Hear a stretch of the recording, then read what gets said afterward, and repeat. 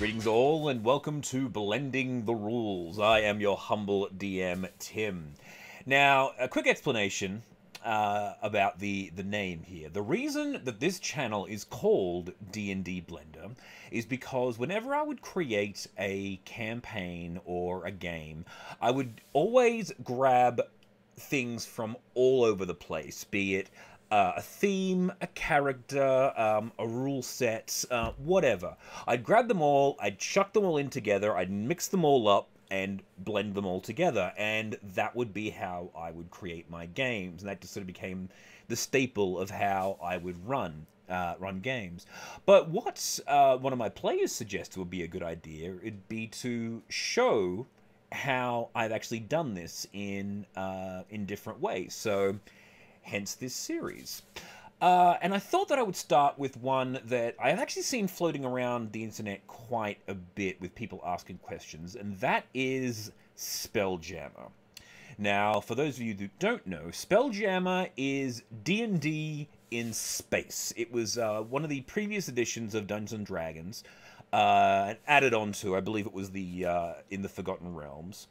And what this allowed you to do was that there are these boats, sailing boats, literal sailing boats, that have magical helms attached to them that allow them to travel through space. And there was all different planets, which all the different species came from.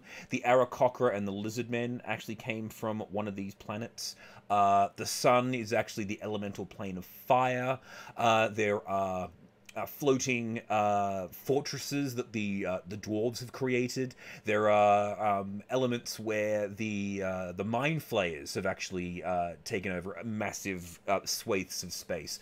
Primarily, that's actually where the mind flayers came from. If you've seen the introduction to Baldur's Gate 3, the space vessel that the Mind Flayer has you captured in the opening sequence of that game is actually known as a Nautiloid. It's actually a Spelljammer vessel. But one of the things that people don't realize is the rules for Spelljammer pretty much already exist in 5th edition. You just need to know where to find them. And so that's what I'm going to do for you now. So if you've ever wanted to do Spelljammer or have, found the older rules but have been curious about how to adapt it to 5th edition, this is going to be the simplest way to do it within the confines of 5th edition, using rules that already exist to make it simple. So minimal effort on your part. All you really have to do is just follow this quick guide, and I will explain where you need to go to find the rules. Now, what makes a Spelljammer vessel as opposed to just a regular sailing ship? And that's very, very simple. It's one thing. It's what is known as the Spelljammer helm. A Spelljammer helm is a magical chair that affixes to the bridge of a vessel, and essentially it creates a pocket of air and an artificial gravity field, as well as allowing the ship to propel itself through space, or indeed through the air. But where do you find such a thing, you might ask? Well, you will find such a thing on page 297 of the Dungeon of the Mad Mage. It is called the Helm of the Scavenger, and I will just read out the basic stats for it here. It is a wondrous legendary item, requires attunement by a spellcaster.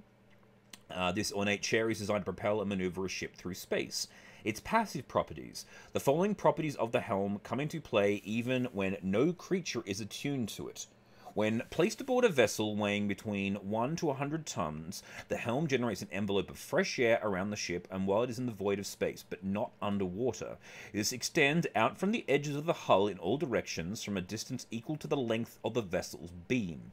So essentially it's a circle around the ship as long as the ship is, but also wide out. So that creatures aboard and near the ship can breathe normally in space. The temperature within the air envelope is 70 degrees Fahrenheit. In addition, when placed aboard a vessel, the helm generates an artificial gravity field while the ship is in the void of space so that creatures can walk on the ship's deck as they normally would. Creatures and objects that fall overboard bob in the gravity plane that extends out from the main deck from a distance equal to the length of the vessel's beam. So essentially what that means is that when this device is attached to the ship, it sort of creates a imaginary, invisible ocean around it using the gravity field. So if you fall overboard, you don't just drift off into the void of space. You bob in the side of the vessel like you're floating on the surface of the water, but the gravity plane is the line in which you float. Of course, if you extend out past that point, you're in the void of space and you're in trouble. The active properties of it is that you can use the helm to propel the vessel across or through water or other liquids to a maximum speed in miles per hour equal to your highest level unexpended spell slot. So when piloting this vessel, you need to be a magic caster. If you're attuned to it, and you need to have unexpended spell slots. You can also use the helm to propel the vessel through air or space at a maximum speed in miles per hour equal to your highest level unexpended spell slot times 10. And provided you have at least one unexpended spell slot, you can steer the vessel, albeit in a somewhat clumsy fashion, in much the same way that oars or a rudder can maneuver a seafaring vessel. So you can just pilot it by concentrating while you're in your chair. And whenever you like, you can see what's happening on and around the vessel as though you were standing on a location of your choice aboard the deck. The drawback, of course, is that while you are attuned to the helm, you cannot expend your own spell slots. So, again, this is a rule that already exists. This rule is official Wizards of the Coast rules from the Dungeon of the Mad Mage. And so all you need to do if you want to create yourself a spelljamming vessel legally inside D&D is have yourself one of these helms attached to a regular boat, and you're good to go. So that's it for the rules on how you can actually get a Spelljammer to work. But what about the rules for the ships? Well, fortunately, if you go to Appendix A of the Ghost of Saltmarsh, it has all the boats there for you. You will find rules for the galley, a keelboat, longships, rowboats, sailing ships, and warships, as well as rules for managing crew, as well as crew disputes, potential mutinies, upgrades, special weapons, and other bits and pieces. It's all there in the Ghost of Saltmarsh, so that's already sorted out for you. But in order to make this a lot simpler, another location you can also find a ship is right back in to the Dungeon of the Mad Mage. On level 19 of the dungeon, there is a section called the Caverns of Ooze, where you will find the ship that goes with the helm that is also in this book, the ship known as the Scavenger. Now, the Scavenger is a mind flayer vessel. It's actually piloted, or captained, I should say, by a rather duplicitous pirate captain known as Captain Nagathrod, who has been trapped here ever since Hallister stuck him inside inside Undermountain, and has been slowly eating the brains of his crew and is going starving and wants basically to eat the brains of the adventurers when you come upon him. But regardless, it has a setup for the Scavenger right there. So you take the Scavenger helm from later on in the campaign, stick it onto the Scavenger, and you have a functional spell-jamming vessel. And if anyone has been playing the Dungeon of the Mad Mage and has had this happening, well then, this is how you would continue onward. So all you need to do is to take the rules from Saltmarsh. What I would recommend for using for the Scavenger is the rules for a long ship, but remove the oars and keep the sail, of course, because you can always make allowances for whenever the vessel is not being piloted by a person inside the helm, you can still use like solar winds to keep the ship propelled. So keep the sails, just remove the oars. There's no point rowing in space. That's never going to work. And because the scavenger has 4 ballistas as well as a ram on the front, just do add that to there. And if you have a look over here, this vessel here is actually representative of what the scavenger is in terms of a model. For those of you that have not seen this before, this is my Spelljammer model that I built for a campaign. So as you can see, 4 ballista points, the ram on the front, and of course it has the solar sails that it is piloted by a... for when it's not being piloted by the Spelljammer helm. So there you go. So very, very quick and easy. So once you've got that, then you need to know places to go and how gravity will work. Well, once again, Dungeon of the Mad Mage to the rescue. On level 16 of the Dungeon of the Mad Mage, there is the Crystal Labyrinth and the Star Dock. Now, the Githyanki, or the Githyanki, however you want to pronounce it, are a race of... essentially, they are aliens, just like the Mind Flayers are aliens, because they come from the Spelljammer universe. They fought off the Mind Flayers and have been in a constant war against them ever since, making their bargains with Tiamat to be able to pilot... ride dragons and all that bits and pieces. But where they got their beginnings was in Spelljammer.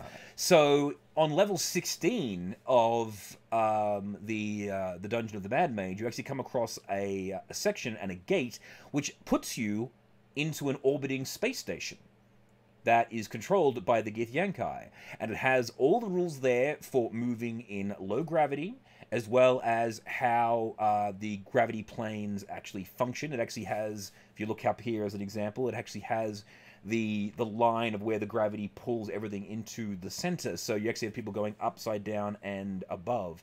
And because this actually functions very much the same way as a Spelljammer vessel does, the exterior of this asteroid actually has an atmosphere attached to it. So that's why you've got the dragons flying around in space, but they can only fly out as far as the asteroid is long, just like how a Spelljammer oxygen field can only work as wide as the ship is long.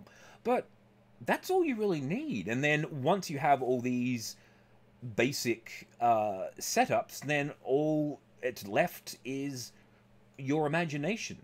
You have an entire solar system out there, or even other dimensions that you can go visiting with your Spelljammer vessels, or even so you could just leave it and have space pirates going in and out of the lanes between the moons and all of the asteroids of Selune.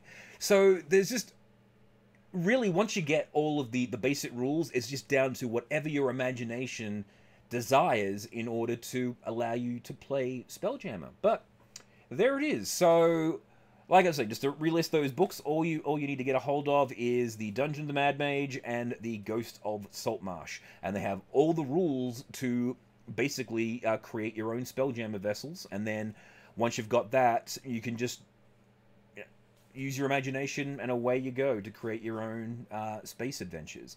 What I would even recommend, if you really wanted to get creative with it, is just take Ghost of Saltmarsh, throw the Spelljammer element into it, and rather than having like the islands and all the different locations that you're sailing around to, put it in space.